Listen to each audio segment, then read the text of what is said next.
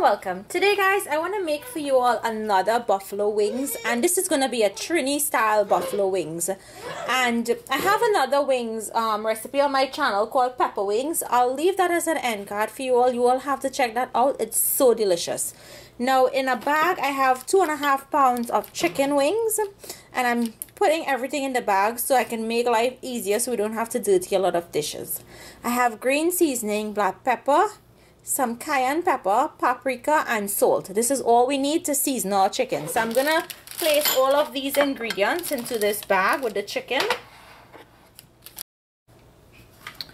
I'm just gonna seal this up, and now I'm gonna mix and massage all of those seasonings into the chicken.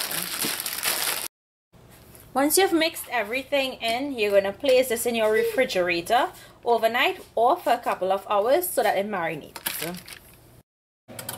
Okay, so I just placed the wings after marinating on this wire rack, and you want to put it on a wire rack because you want that air to circulate and crisp up the wings on both sides. And if you were to just put it flat on your tray, one side is going to be soggy and the top is going to be crispy. I didn't dredge it or put any flour or anything on the wings. The wings, they're going in just like this into the oven, 400 degrees Fahrenheit, until they're done. Okay, the wings just came out of the oven. I'm just going to set them aside and move on to work on the sauce. Okay, so you're going to put up a pot big enough to put all your wings in to mix it once the sauce is finished. So to this pot, I have butter, and I'm using Berties pepper sauce, and you want to use a Trinidad pepper sauce, not the ones that you get out here in the US. That's the whole difference with this buffalo wings, so it's different from my other one. I also have some ketchup and a little bit of brown sugar just to balance everything out. So we're going to put all the ingredients into the pot.